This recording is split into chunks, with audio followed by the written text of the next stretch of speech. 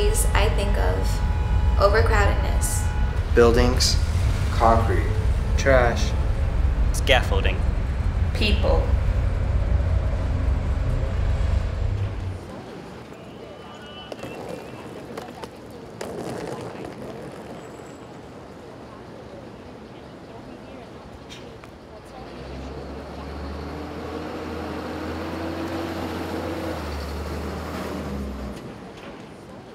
I have been in New York all my life. I believe that New York has enough green space for the amount of people in it. Why don't we have greenhouses? Why don't every building could have like fresh food and we could like be growing food on our building instead of these cell towers? Why don't we have green spaces? There are a lot of empty lots that are going to waste.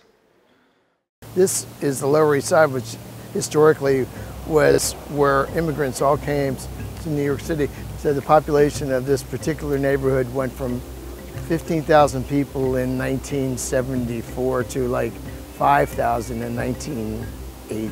A building would start on fire and the fire department would let it burn. There were so many fires, people were afraid for their families. There was no police coming over here. This was a very tough area. It was like a no man's land. There were hundreds of abandoned buildings and lots around here. This is La Plaza Cultural. It's one of the largest community gardens, again, in the city. And it's just, I mean, just take a look at it. This is an amazing place.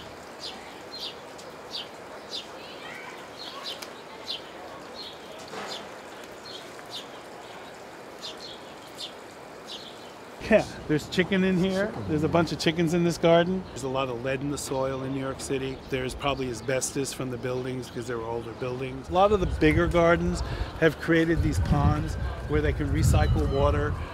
Water is a really valuable asset in these gardens.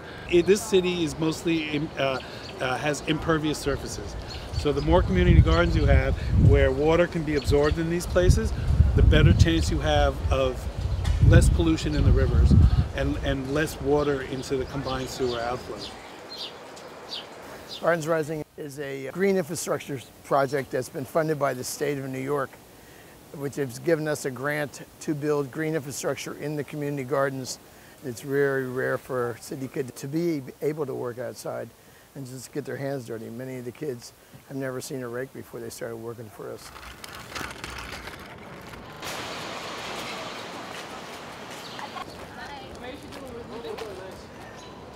Gardens Rising is doing, they're trying to implement green infrastructure in the different parts of the gardens in the Lower East Side, and we're collecting data for them. And the design team is going to use this data to figure out what type of things that they can put in the gardens and what type of things will make it better for water collection.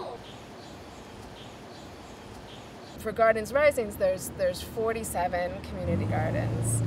And we want to build stormwater infrastructure in them, but we don't know where to begin. So we start by collecting data like how much of the land is permeable, how many trees are there, how many plants are there, how dense is it.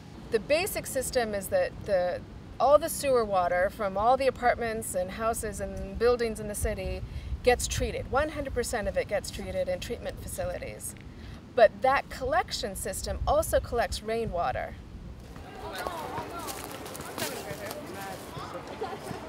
It's been a really good program, I think, and it brings the kids into the gardens, teaches them about the environment and what's really important. And so they can become gardeners themselves, bring their families here, feel comfortable, and expand their idea of what their neighborhood is about. A lot of the community gardeners who started these gardens are in my age group. And so they're, I hate to say it, but we're aging out. I mean, we're not going to be here forever. We can't bend over like we used to. We can't do all the work we used to. So getting youth involved in these gardens is crucial to the legacy of the gardens and to the further momentum of keeping these gardens alive and thriving. If young people don't get involved in community gardens, we're lost. So the idea of community gardens starts with the word community. People an opportunity to get together and meet one another and enjoy themselves. The gardens themselves, you know, they're environmentally a great thing, but culturally they're as important as they are environmentally. My name is Max. I'm a community gardener in the East Village and also a supervisor with Lungs and Gardens Rising. My mom had a plot in the garden and she, taught me a lot about gardening, and the whole community garden kind of helped raise me. Gardens can be a place where people recycle their food waste. They can be a place where people congregate to do cultural events, and it can be a place to learn about how to grow food and lots of many other things. The beans are gonna grow here. These are tomatoes. You can see the little tomatoes growing. I'm Evelyn Maldonado. Ephraim Maldonado. And we've been here over 40 years. In 1983, Mayor Koch had a radio station. His sister, Carmen Maldonado, this is Ephraim, and she called him speaking about this empty lot that she wanted it to make a garden, and he said yes. Los Amigos is, when we started this here in the beginning, we had a lot of friends that really helped. So my sister-in-law said, okay, we're gonna name it Los Amigos. That means the friends. He wanted to feel like he was in Puerto Rico, like at the island. So, that's what this is all about, the little house, like things from Puerto Rico to remind you that you're in the island. You feel comfortable. You're away from home, but you're home. It's not only for Latin people, Spanish. Everyone is welcome in this garden. The door is open for everybody. The gates are always open, and they all come here. They sit, they relax, we chat. It's wonderful, and they have their own little space, and they can plant whatever they want. In 1996, Rudolph Giuliani tried to sell all the gardens in New York City. He tried to condemn this garden. He tried to condemn all the gardens to sell it to developers.